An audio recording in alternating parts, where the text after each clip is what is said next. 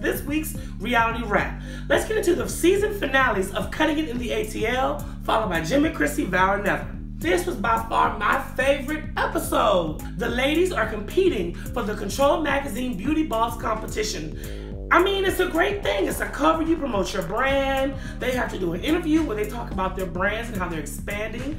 They have to do a photo shoot where they style themselves. This is a win-win for everybody. The shade of it is, they asked for Pat, Mushia, Deidre, Beauty J to be in it, but not LaKenya. No shade, LaKenya's like a regular cast member, like. So the first part of the competition, the ladies have to do an interview. I mean, they are selling it. But it wouldn't be normal if some shade wasn't thrown in there. Mushia trying to let Beauty J have it. So I've just started going to the gym. What I'm trying to do is promote more of that. Well, she went to the doctor first. She went to the doctor first and got her body done, and now she got my body done. Oh, honey. This is all natural, honey. No, it's not actually. Meanwhile, where is Pat in the middle of all this? Girl, because Steven couldn't deliver Maya what she wanted, she set up and sent Pat on a dummy mission, honey. An all-expense-paid trip to North Carolina with red carpet and all. I love it. They are like going out. They done did the red carpet and everything. Okay, ladies, we're here. Where's your dressing room? Where's the photographer? Where is the stylist? Where is the makeup artist? You know she's about to go Pat shit crazy. Pat done showed up with her crew. She had an all-white outfit on. She got on white feathers. Touched by it, and she like a drunk angel, honey. You gotta pour enough liquor for people like that.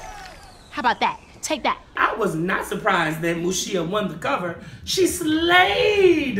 Mushia is a hustler. She's making skin products. She's making hair products. She got clip-ins. I mean, what isn't Mushia doing? Let's get into my favorite, Jim and Chrissy Vow or Never. Okay, y'all, we started the episode off with drama. Remember last week when Jim was like, maybe we should take a little break? Well, this week, Chrissy's like, well, no wedding. We didn't got to do nothing. That's not what Jimmy said. Y'all heard what I heard, right? Just take marriage off the table. Maybe marriage Nobody isn't for is us. saying. I'm doing you a favor, and let's You doing just me a favor or you take doing it you off a the table. favor? Because Let's that's just take not, it off I the didn't table. say that, you said that. Meanwhile, we see the Mama Jones is over here meeting with a psychic relationship, a hookup person, basically read her energy and tell her what type of man she needs to be with so that she can stay in the Jim and Chrissy's business. But then Mama Jones is giving Zeke advice about how to date a woman because he's into Tiffany. Listen. Just pull out a little bit, yeah. Thank you. Thank you. Now what I do? You better push it in. What am I supposed to do? After that, there you go. Listen, you want something to eat? You know, fresh oysters. So, I'm for an aphrodisiac. Yes. I like Jimmy, even though he seems very blunt, kind of standoffish, a little bit of an asshole. He means well. He done got this boat ride set up for Chrissy, trying to tell her how he feel. He on here crying, got a tissue. And then she coming in with the gun like, you don't talk to me, you don't do this, you don't do that, blah, blah, blah, blah, blah, blah, blah. Like, girl, take this ring, say I do, and just live happily ever after. Y'all been going through this shit for 11 years. You need to stay in Miami, Chrissy, and let Jim go to New York, and y'all figure this shit out. Because season 2, we not having this. Make sure you use the hashtags, Cutting It and Jim and Chrissy. And as always, tune in every week right here for Reality Wrap.